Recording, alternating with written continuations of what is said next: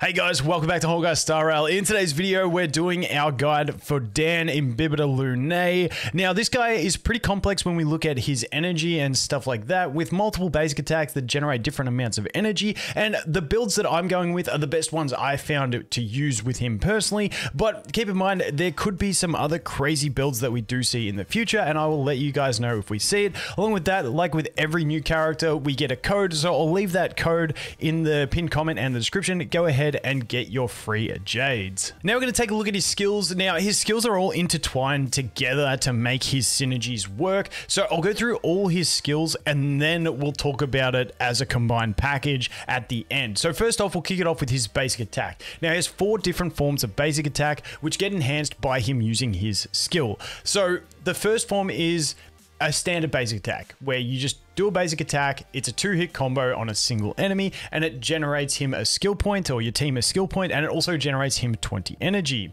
Now, if you have 1 skill point enhanced into his basic attack, it will consume that 1 skill point. It will do a 3-hit combo on a single enemy and generate him 30 energy. Now, when we go past that, if you enhance his basic attack to the 3rd form or the 2 skill point consumption form, it's going to become a blast ability where it's going to have some cleave on it. So the main damage on the primary target with a little bit of damage on the adjacent enemies. And for this one, it's going to generate him 35 energy and do a 5-hit combo. Then if we max out his basic attack, give it 3 skill points, he's going to consume those 3 skill points. He's going to do a 7-hit combo, which is once again going to do that cleave type damage, and is also going to generate him 40 energy. Just keep in mind that that cleave damage on the 2 skill point cost and the 3 skill point cost only comes from the 4th hit onwards with his comboing on his attacks. So now we have his skill. So his skill is what he's going to use to queue up the skill point consumption on his basic attack. The skill points don't get consumed until he actually uses that basic attack, and it's going to change the form. They all have fancy names. I'm not going to do it because I'm just going to tongue tie myself.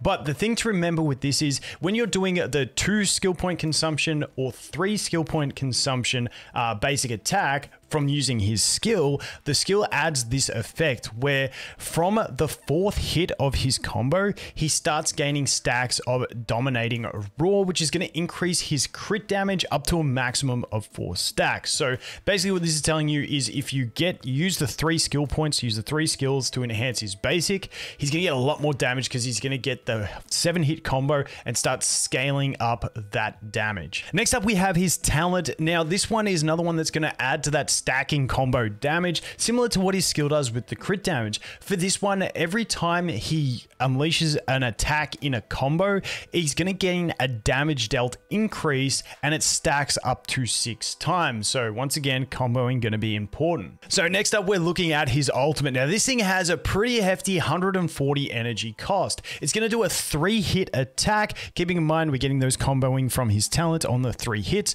And what it's going to do is it's going to do cleave damage, so big damage on primary target, smaller damage on adjacent targets. But the big thing about his ultimate is it's going to give him 2 stacks of, bear with me while we say this, because I'm only going to say SS or Squama from now on, but it's Squama Sacrosancta is the buff it gives him, and it gives him 2 stacks of it. And what this Squama Sacrosancta, I hope I'm saying that right, what it does is it basically acts as free skill points for him. So after he ults, he gets essentially 2 free skill points to use on his next enhanced basic attack. And now we have his technique. Now this one is one of those ones you can use outside of combat, and it makes it when you use his attack outside of combat, he does like a dash forward. And what happens is, and this lasts for 20 seconds, and when you come in contact with an enemy while doing this, entering combat, he will deal damage to all enemies and also gain himself 1 stack of that Squama Sacrosancta. Okay, so with all his skills out of the way, I just wanted to summarize them into one because they all sort of work together as to be like one little package. So essentially what you're going to want to do is you're going to want to stack his skills, ideally up to 3 to get the maximum damage, which is going to give him his beefy basic attack, his fully enhanced basic attack, which will give him extra crit damage once he goes past 4 stacks in his hit combo. Then on top of that, we're also going to gain that talent, which is going to give him increased damage dealt per combo hit that he does. So it's those 3 things that just work together, where they're 3 different abilities, but they all work together into one sort of package where it's basically you want to use skill points to do a big enhanced basic attack, which is going to have boosted crit damage and boosted damage dealt. Then his ult is going to be that really nice thing to get him the extra skill points so that he can rinse and repeat this through as many times as possible. Now we're going to take a look at his traces. Honestly, his trace tree is quite fantastic. We get some resistance to control effects, which is always going to be a nice effect. We get an extra 15 energy at the start of battle, and he's going to deal increased crit damage to enemies who are weak to imaginary. Now the stats he gets are also fantastic. We have imaginary damage and crit rate, which you definitely want to pick up. We also have some HP in there, but you know, that's if you need it, grab it. If not, it doesn't really matter. But the two adding to his damage are going to be important, especially the crit rate when we look at his build a bit later on. Now, as for the actual skills themselves that you want to enhance with his traces, the one I prioritize most is going to be his basic attack, because it is the one doing the bulk of the damage for him. After that, I look towards the talent, and after the talent is going to be the skill and also the ultimate. But in general, you can level them all up pretty evenly due to the cost of them, and away you go. Next up, we have his relics. Now, what I'm going to recommend as a general good splashable set is going to be the Musketeer of Wildweight. Increases his attack, his speed, and his basic attack damage, which is key because he's all about that basic attack. Now, depending on your team and what you have, you can also go with Wastelanders. It's going to give you that imaginary damage. Now, you're going to require having debuffs on the enemy with this one. So, you know, if you're running in with like a Pella or a Silver Wolf, you'll be able to get that extra 10% crit rate, but they do need to be imprisoned to get the 20% extra crit damage. So just keeping that in mind, you'll have to be breaking to get that with him, or teaming him up with a Welt, which isn't one of my optimal strategies, but this is definitely an option. Now, you can also two-piece with two-piece if you've got gear with better stats by doing it that way. And another one you can consider as well, if you're just piecing together and you've got godly substats on some of these, is going to be a two-piece set of messengers, because it does give that speed. Now, it's not optimal. The one I would definitely recommend for most players is just going to be four-piece Musketeer of Wildweight. It's just pretty basic for him and pretty strong. Now, as for the main stats on these pieces, for the body, you're going to want to go with crit rate or crit damage, depending on how many crit subs you have. If you have his light cone, it's obviously going to be a bit easier because it has a ton of crit in it.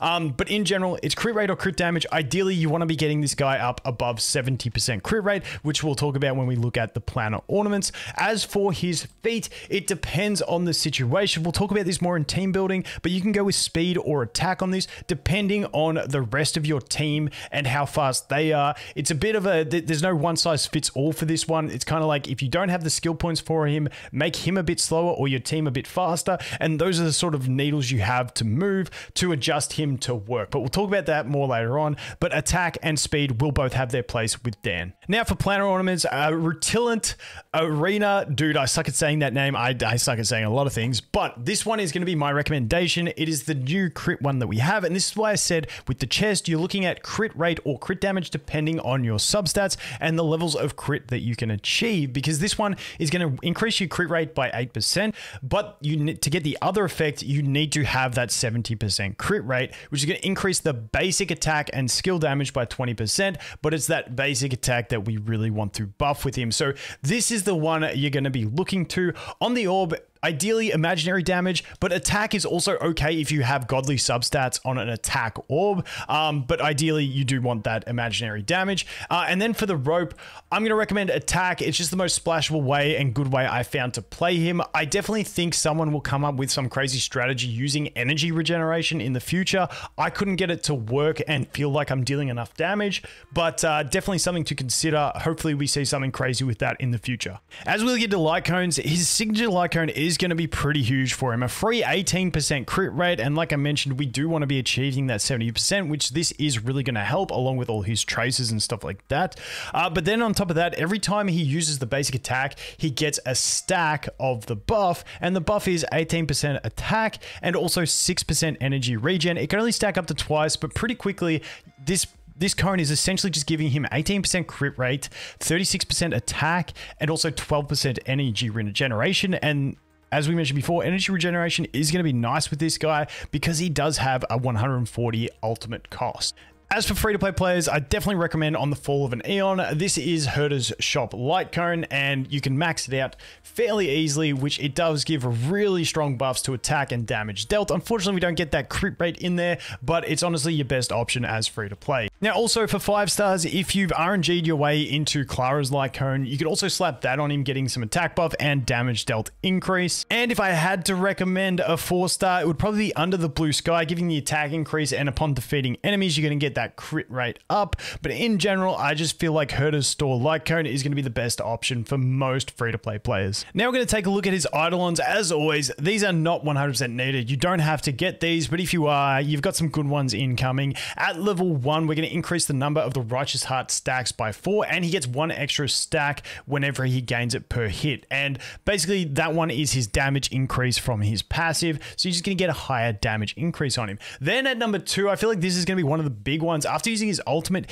he basically advances his action forward 100%. It's not a grant additional turn, it is a 100% action forward, and he's going to gain 1 extra Squama Sacrosancta stack.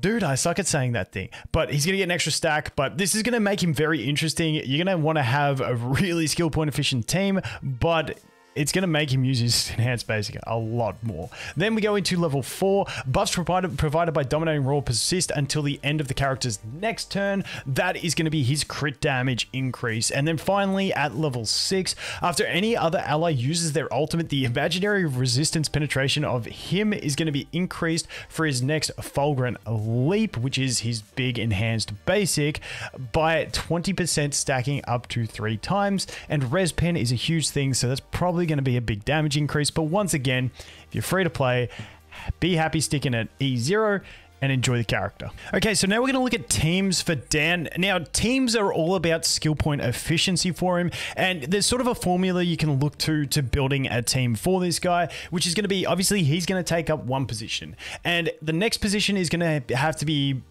filled with a main supporting unit for your survival. So that's going to be Luocha and Bailu are my top 2 picks because they get to basic attack a lot. They don't have to use skills as much as something like Natasha. Now, Natasha's a bit more unforgiving because she does have to skill more to get the heals up, whereas the other 2 have passives that allow their healing to continue on. Now, Japard is another one because you can just basic attack with Japard. He takes all the aggro and you can maintain shields, and he can be your solo sustain unit, but for me, that's not the most enjoyable way to play it because it's a bit stressful if you do start taking some damage. But those are your options. Just keep in mind, in the future, we do have Fu Xuan coming in the next patch, which she may be able to fit in like a solo sustain unit. And then we also do have Lynx, who could be your healer as well. So we have more options coming, but my favorite 2 from testing were Luocha and Bailu.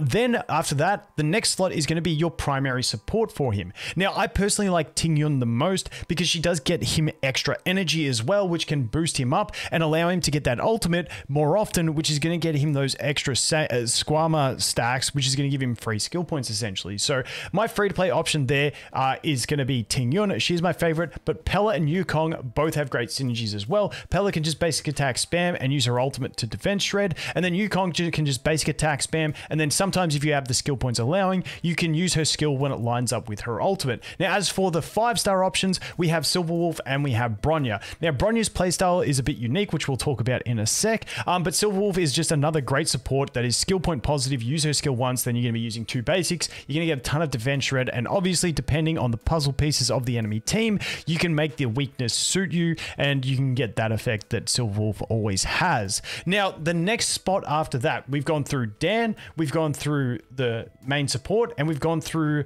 the main defensive support being your healer or shielder, and then we've gone through your main offensive support, which are those 5 units we just talked about. Now, your final slot can be another one of these units again, being a high skill point generator, because you really want this final slot to generate skill points for him because he wants to use his 3 stack all the time. Now, you also have defensive options. Provided Japard isn't your solo sustain, you can use him because once again, he's a basic attack spammer that can also add to your defensive.